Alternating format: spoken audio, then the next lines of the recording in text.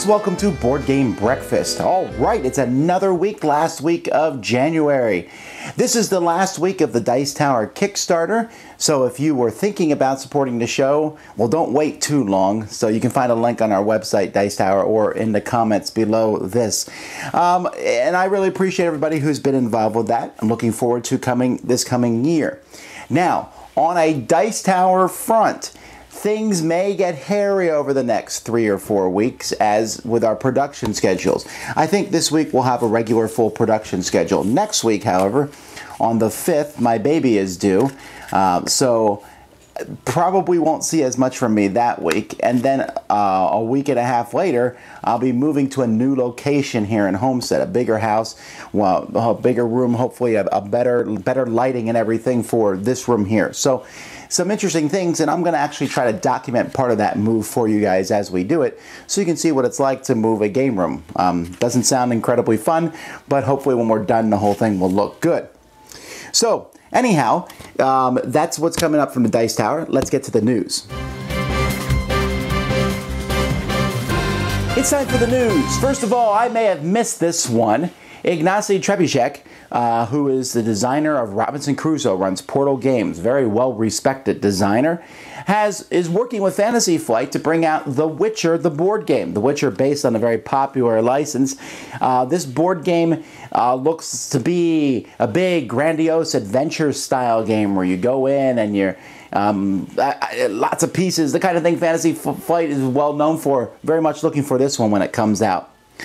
Will Wheaton got together with Days of Wonder this past week and announced Tabletop Day. Tabletop Day is a day where you get together and encourage other people to get together to play games. This year it's going to be on April 5th. Last year was pretty big. This year they expect to be pretty bigger. It's going to be all over the world, and there's probably a location near you. If you happen to live in Southern Florida, then come on out and join us at the Hollywood location of Cool Stuff. Asmodee is going to be reprinting one of the popular games from Wrestling, Lewis and Clark. That's supposed to come out in March-ish area. Patch History, which was a Korean game about patching together your land and great wonders of the world and leaders. It's a very good civilization building game. I like it, but it really needed to be republished and redone in English. I was curious what publisher picked it up, and apparently it's a publisher called Stunt Kite Publishing. I know nothing about them. This is apparently their very first game, kind of out of the blue. I'm hoping they do a great job, but again, we're going to have to wait and see on that one. AEG has decided to release another version of Love Letter because why not? This one's set in the L5R universe. Again, no surprise there. Now, they did announce another deck-building game, Valley of the Kings. Valley of the Kings is an Egyptian-themed deck-building game. It was only a matter of time because Egyptian themes will creep into every single board game genre there is. But I went and looked at it. It looks like you build little pyramids with the cards and stuff. Who knows? Certainly sounds interesting. They announced a new expansion from Fantasy Flight for Relic. This one's called Nemesis, where you can fight each other and be bad guys. Good job. And Assassin's Creed, the board arena, it's called the board game, from Cryptozoic will be coming out in February. So Cryptozoic's games have been, in my opinion, slightly getting better as time goes by, so this is certainly one to look forward to. And another game that Z-Man got when I got the Hans im Glück stable with Carcassonne and the things like that, they now are going to be reprinting Vikings, which is a fun Euro game, and you should check that out coming soon. Talk about some games that you should see hit Cool Stuff this week. Of course, don't hold me to these because logistics and things, this might not happen, but here's what you should see. Devastation of Endines from Level 99. Finally, I raved about this game last year, hit my top 10 games of all time, and now you can play this fantastic two-player or more fighting style game. Upon a Fable. You know, I did a preview of Upon a Fable last year. It's a kind of an Agricola light style game where you're building a story. Very interesting. The pieces were really good in the prototype. Very eager to see what they're going to look like in the final version. Duke expansion coming out. Robin Hood just played this one this past week. Really like the expansions for the Duke. Also some expansions for Eminent Domain and Belfort. I know that they have gone out to Kickstarter backers, so those expansions will be out. Zombie Dice Deluxe. All right, cool. And Ultimate One Night Werewolf, which is another game that I've been raving about. So some good stuff we're going to kind of see coming this week. But enough talk about new stuff. Let's go back and look at an older game.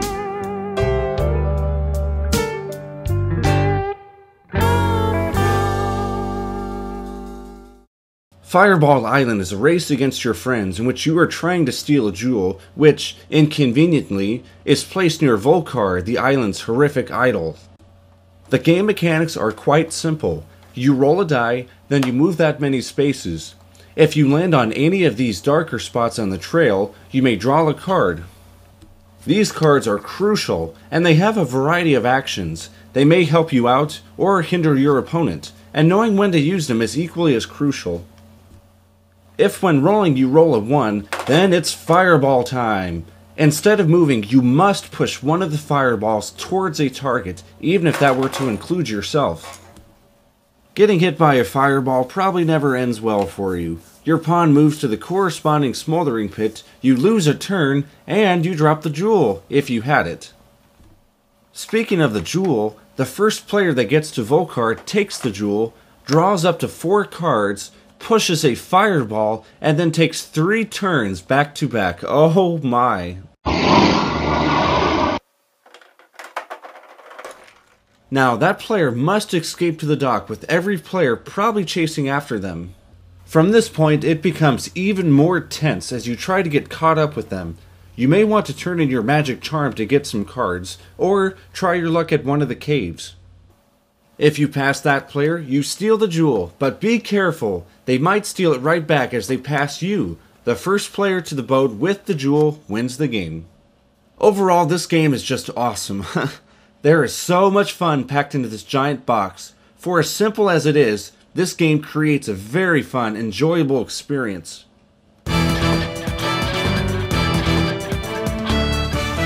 What came out from cool stuff this past week? Expansion for Tokaido Crossroads. Quantum, a fun little dice game. If you go to Watch It Played, Rodney Smith is currently showing how to play this game. I would like to get this one for a review myself. Rumble in the Dungeon and Rumble in the House are now, you can get a hold of both of those. There's actually one of the things in our Kickstarter is a little custom expansion for those, but they're really fun little games where you try to knock everybody out. Really quick, small games. The ship pack for Eclipse, Roads and Boats, the reprint is finally out, along with his expansion called Roads and Boats, etc. The Small World 6-player map is out. Hopefully I'll have a review of that up this week. The reprint of Ricochet Robots, and the Z-Man version of the 2-player game Babel. Hi, Suzanne here with this week's featured board game app. Board Game Geek just named Agricola the iOS Game of the Year for 2013, so what better time to take a quick look at this universal app developed by Playdeck. Farming is tough, especially in the 17th century. In Uwe Rosenberg's classic Agricola, you must manage all elements of your homestead, from improving your home, to having children, to growing crops and raising livestock. And of course, don't forget to feed your family. A seminal Eurogame, Agricola is a complex game full of bits and tiles and cards. Porting it to a mobile platform had to be a daunting task, but no better developer than Playdeck to do it. The game is fully realized, and it offers everything you'd want in a board game app, including AI, online play, interactive tutorials, achievements, and 4 different offline gameplay modes. And Playdeck really took the farm and village theme to heart, adding ambient animations throughout, bringing the board game to life with beautiful graphics. Of course, the implementation of Agricola is one of the more divisive board-to-app transitions around. Some players love the atmospheric village look and the streamlined labeling choices. Others were really frustrated with the disconnect between the physical game they had grown used to and the app version. In a nod to experienced players, the app offers a tutorial focused solely on the app interface, trying to help players connect the physical elements to their app counterparts. The app sells for $6.99 and has 2 in-app expansions right now, the I and the K-Dex, for $1.99 each. It has gone on sale a few times for as low as $4.99. How you feel about Agricola on iOS will likely largely depend on how you feel about the implementation choices made to bring the game into the mobile world. However, I think everyone should agree that Agricola on iOS is a gorgeous game with incredible attention to detail that does its very best to distill a complex strategy game into a device-friendly experience. Give it a try.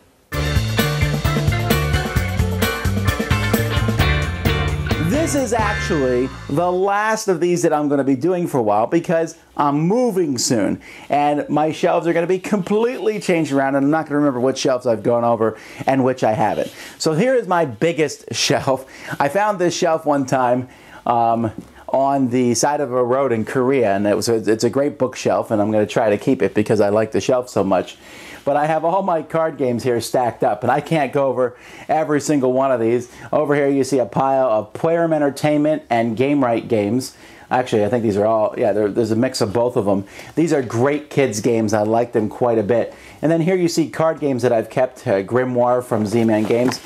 This one, which is a, oh yeah, this is that really great Machu Picchu game. Dos de Mayo, a fun two-player game, almost like a light area control / war game. The 4 Griffin games that I like the best are here. One Night Ultimate Werewolf, Gangster. This is Mogul, a game I love to see be reprinted at some point. David and Goliath, best trick-taking game. My werewolf collection with Ultimate Werewolf, Werewolf Inquisition. Down here is Guillotine from Wizards of the Coast. Dungeon Guilds, I just reviewed that last week. Hanabi, Dweebies, Havoc. This is a really cool game that is out of print at this point in time. Jaipur, good 2-player game. Death Angel, fun cooperative game. Another one, Shadows over Camelot. Both of those fun like card versions of their larger counterparts. Hawken, I enjoy that 2-player mech game. The Bottle Imp, a great trick-taking game. Cloud9, we played that in a live show. Very fun. Escape. These are just like super fun games. Fist of Dragonstones, the sequel to Citadels in a sense. Divineer, a fun game that I enjoyed, thinking and trying to outthink other people. Dragon's Gold, a great negotiation game. Bang, the dice game, a faster, cooler version of Bang. Coyote, the Resistance, and I have both Resistance in here, both Resistance and Resistance Avalon. Sleuth, very thinky game, but one I enjoy a lot. Nobody But Us Chickens, which is an entertaining game. And the trick-taking game Dwarf King. So that's a lot of games really on one shelf. When I'm counting my games up and I get to this shelf, I'm like, oh man, because I'm going to have to add a pile.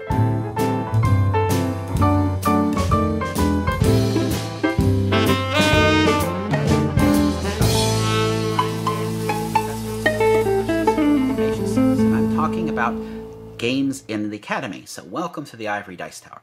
And so this time I'm going to be talking about a topic that I discuss in my Designing Serious Games class, and that's about games that aren't fair. We look at games in our recreational board game space and we try to make sure those games are fair. And if the game isn't fair, well then it may not be fun to play. And this is a situation that if a designer makes something that isn't fair in a game, it's going to upset some players. Or it may make an area of the game or strategy of the game something people just don't even venture down because they don't feel it's fair. Could be a bad risk versus reward decision or something that just helps one player. Some people look at the snowball effect in some games where someone does better and does better and does better, that they feel that's not fair. And so having a fair situation in a game is something that a lot of recreational board gamers look to. It's not always the case in wargaming, though. If you think about war games, sometimes in war games that are not out of the recreational board game space, they are instead trying to replicate a historical situation. And there are many historical situations that aren't fair. And that's okay, because what they'll do is they'll set up the game this way, and they know that it's going to be very, very difficult for one player to win because the odds were stacked against them, but that's the challenge that some of these gamers want to take on, to see can they beat the odds, can they make it through in an unfair situation. Now, in serious games, there are other times that you might make something that is not fair. Anytime you want to represent different levels of power that you want to try, because in a serious game, you're usually trying to map some real-world situation into a game-based space, and most real-world situations aren't fair. And you can use the game to help teach about the fact that it's not fair. If you think about classes and wealth distribution, a wealth distribution is not fair. And if you want to make a game that helps people explore that, well, then it has to be not fair. And in fact, part of playing that game helps you see why it's not fair. A game that isn't fair, where you take on a role in society that's different than your own, helps you to understand why you have an advantage or why you have a disadvantage in situations, because it can help you to take a closer look at the system. So one example, I had a friend who was telling me about a teaching class that he wanted to teach about the different powers in the world. And so one group had all the resources, and another group had lots of people but very few resources, and they all were trying to accomplish the same goals. And the group with all the resources realized that what they could do is offer some of the resources in exchange for people from the team that had lots of people but very few resources. And so they could try and get some help that way so both teams could win. But it created these unfair situations. So it's interesting when you think about that and you say, what are some situations in board games where we would make something unfair? One might be when you want a handicapping system. Go, for example, has a handicapping system, which it needs to, because if two players are different skill levels, it won't be a very interesting game for either one. But so next time you say, well, this game isn't fair, stop and think, maybe he meant it that way. Take care, and I'll talk to you all later. Bye-bye. I know I said I was going to try to get 20 reviews out last week. I only got out 18, for which I do apologize. But this week I'll try to get, I'm not going to give you a number, but I'll try to get out several more. We're going to see a lot of smaller independent publishers looked at, although I will be taking a look at Theseus finally. I had wanted to get some more plays of that before I put it out. And K2, which is a game that I probably should have reviewed a long time ago, but getting to that one. On the Dice Tower Network, if you go to Dice Tower Network, you'll see that we have added a new podcast, Start Space. This is a great podcast to listen to people who are just getting into the hobby, and they're kind of explaining what it's like as they get into the hobby at the very first and looking at all these games with fresh eyes. Very much enjoy that. You can find lots of podcasts at dicetowernetwork.com, including our own podcast. And this week we'll be talking about the best games from 2004, 10 years ago, a great year in gaming, and of course many other good podcasts have come out at that point too. Hi everyone, I'm Boris Liricki. Today I introduce you to Jinkopolis, a Belgian game.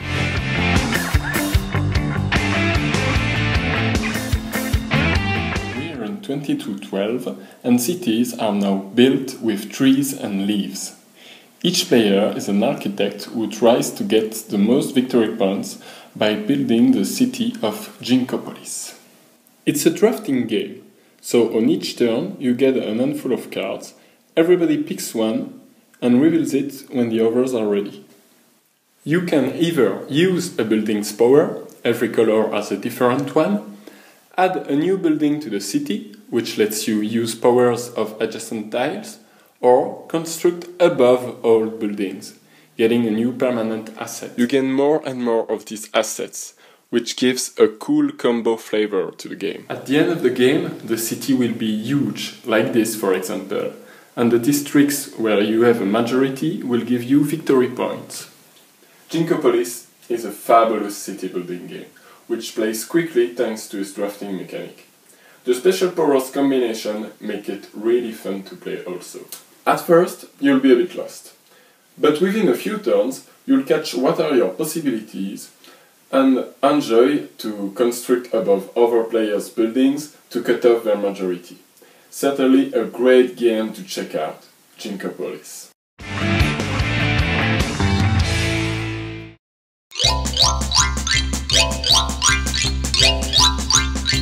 Hello chaps and chapettes, I just wanted to talk to you quickly about this game called Forbidden Desert. It's quite a very good game. It's a lot better than Matt Leacock's other game, that Pan Schmemic thingy. But there's something about it which is not quite right. You can lose the game in 3 different ways. One of the ways is when the sandstorm level reaches this, which is pretty self-explanatory. You know, the storm is too strong and everybody dies. You can also lose the game if there are no more sand tiles to put out onto the board, which again makes sense. You know, the storm is getting too strong and everyone, it says you're fighting a losing battle. And you can also lose the game if one of your characters kind of runs out of water and dies of thirst. So let me get this right. You're playing with 5 players, you're all in the desert and one of you dies of thirst. And then all the other 4 just drop dead. Are they, like, connected telepathically? Is there, like, some kind of thirst Darth Vader going like that? Can you imagine a TV series that was like that? Can you imagine, say, for Lost, if one of the main characters died, and then all the main characters died? It wouldn't make sense, would it? But then again, the show would be a bit shorter. You know, it kind of makes me sad, you know, to think that maybe if Spock died in Star Trek 2, there would be no Star Trek 3, 4, 5, because all the rest of them would have died. So it's only a little tiny minor scooty kind of niggle that I'm having. Otherwise the game is fantastic. But there is something else that is missing. It's not quite right from this box. Being a tin, you'd expect to find some chocolate in there. This past week I've had a chance to look at a lot of small game reviews, or games from small publishers. I've had a chance to look at a lot of them, and that is one of the blessings and curses of being a board game reviewer, is that you get these smaller games, and many times they don't look that spectacular. Sometimes they look downright bad. And you play these games, and occasionally, and this is a very exciting thing, and something I love, is finding one of these small games that's amazing and super fun, and is like this diamond in the rough, and that's a great feeling, and it's a wonderful thing. That's tempered then, of course, by the fact that many times these games that look small and pathetic and bad often are mediocre at best, or maybe they even worse than that. They're really bad games. And it's mind-boggling to me that there are people out there who make games, and yet they kind of don't seem to me to put any research into it. Now, I don't think the internet is the end-all, be-all, but we live in an age where we have information at our fingertips. And I know a lot about board games, but I don't know a lot about fishing. I mean, I fished a little bit as a kid, but I'm not somebody who's really big into fishing. Of course, here in South Florida, fishing is a really big deal. So if I was going to go deep sea fishing down in Key Largo, for example, I would go and I would research it, and I would at least talk to the people in my church and other people I have contact with who know something about fishing. I wouldn't just say, I'm just going to go do what I can do. I might get lucky, but likely I would do very poorly because it's something I don't know about. And I am mind-boggled at the people that I go to when I go to conventions sometimes. I'll see these people selling a board game, and I'll say, I'm Tom Vasel, and they'll say, I've never heard of you. Well, that's perfectly fine. Yeah, I don't expect people to have heard of me. But I do, when I'll say, okay, well, I've written reviews, maybe you've seen them on Board Game Geek, and they'll say, well, what's Board Game Geek? And I'm scratching my head trying to think of something on the internet that they may have seen, and then come to find out they barely go on the internet for research at all. And I just want to face palm there, you know. Come on, folks. If you're going to produce a board game, put some research into it. Find out about www.bgdf, BoardGameDesignForum.com, or GameCrafter, where they get together, or Board Game Geek and these other websites. Learn about the thing. Play other games. I mean, I've talked to these people and say, oh, have you heard of Settlers of Catan? And they say, no, I've never played that game. And, come on. You know, here they are making the next Monopoly ripoff, or some trivia game, or some really poor game, and Okay, but this rant would be kind of pointless because those people are not watching this video either. And fortunately, Kickstarter has kind of alleviated the process because many of these people put their idea up on Kickstarter and it doesn't get backed. And, you know, at least they're not mortgaging their houses as much anymore, but it still happens. But the reason I said is not this video is not for them. The video is for the people watching this, because if you are someone who likes board games, it becomes pretty obvious. People will see your sickness when they come to your house and see your, I'm sure you don't, most of you don't have a wall of games, but you have a shelf of games, and people say, how can you have more than 5 games? And you talk to them about board games. People know you like board games. So your friend will likely come to you. He'll say, hey, I've made a new board game. It's really fun. I'm going to produce it. And I think that as a good friend, if you look at his board game and you find it lacking, it is your responsibility to tell him so. I think you are a poor friend if you let him mortgage his house and make 5,000 copies, because they're not going to sell like gangbusters. Games these days, the competition is really fierce out there. It really is. I've designed a game, nothing personal, which I think is a good game. I like it quite a bit. I think that other people like it, and I see its sales, and they're not blowing the roofs off. And had I produced that game on my own and would be trying to live off the production of that game, I would be in serious straits. And that's a game that I would consider to be done by someone who's a little bit more informed about the gaming business. If you don't know what you're doing and you have 5,000 copies and you have your mom who loves the game, that doesn't mean it's going to sell. And so I'm not saying to grab the game from their hands and throw it into a fire, you know, pour kerosene over it, you know, get out of here, never touch games again, and be mean and cruel towards that person. But we got to be honest with our friends. If your friend came to you and said, I'm going to date somebody, I'm going to marry this person, and you thought that person was a really bad match for your friend, you would tell them, don't do it. I would hope so. Friends should be honest with one another. And I think we should be honest here. But honest with constructive advice. Say, okay, this is a great idea that you have here. Making a board game is a good idea. Have you checked out bgdf.com? Have you gone to Board Game Geek? Have you gone to Game Crafter? Have you done this? Here's some of my games. Let's play them. And so you can get these ideas flowing to help people, to push them to where they can do great things. There are so many times I get games and I get so frustrated, and it's possible you'll see one of those frustrated reviews this week because I look at the game and I say, what were they thinking? How did they think that any of this worked? Did they play this with anybody? And the only thing I think of is that they played it with some people who really liked it, and if they played it with any board gamers, then those board gamers lied to them and said, oh, that's pretty cool.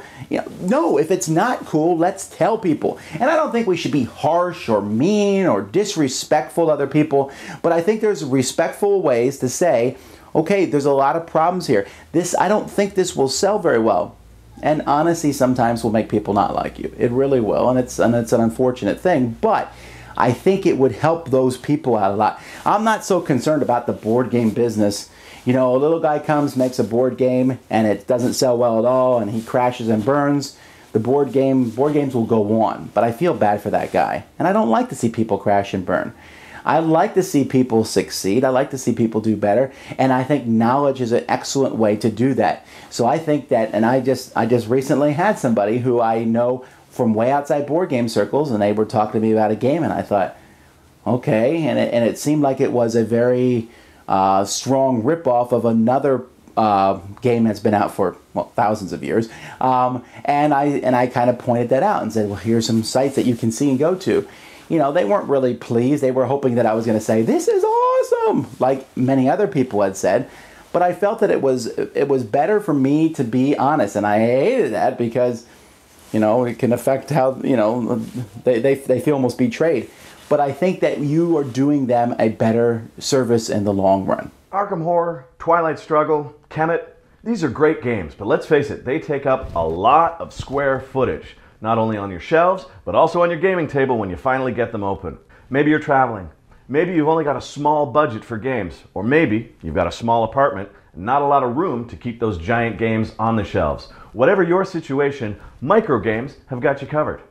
We've talked about some micro games in earlier videos, things like Coup, Win, Lose, Banana, 8-Minute Empire, but now we're going to talk about some more. What's going on? I didn't sign up for this!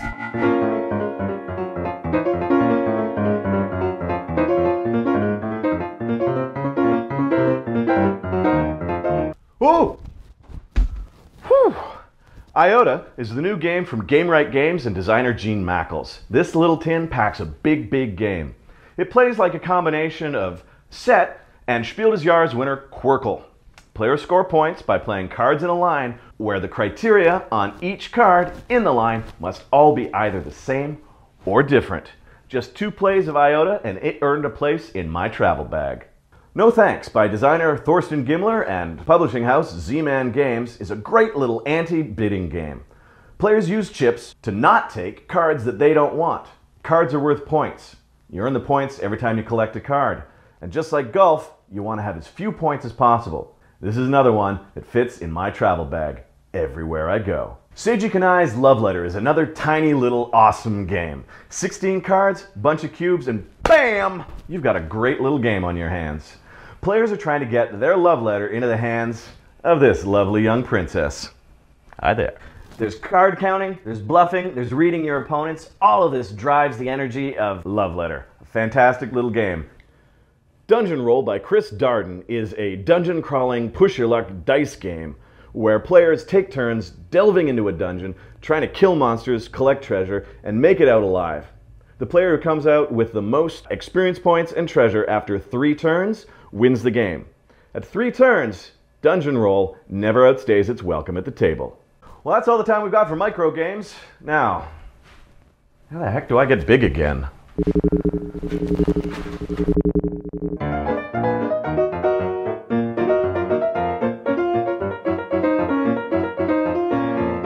That that sucked. Not concise at all. Cut, cut, cut. Hey, and that's it for this week, folks. Like I said, Kickstarter's ending in 4 or 5 days, so last chance to go check that out. Also, if you want Mage Wars cards, you can go to our website and you can PayPal us if you want to get some of the new promo packs that just came out.